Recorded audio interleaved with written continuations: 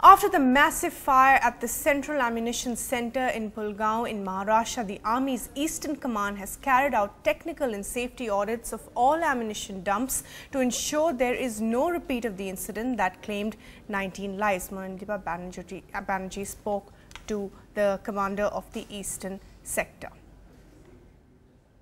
After the ammunition dump went up, the Army's ammunition dump, and killed at least 19 people, concerns about it in the eastern part of India as well. With me, Lieutenant General Praveen Bakshi. Sir, how safe are the dumps in the east, the ammunition dumps? You are aware that we have a few major ammunition dumps, and I would like to assure through your medium, the whole nation, all the ammunition dumps are absolutely in a safe condition.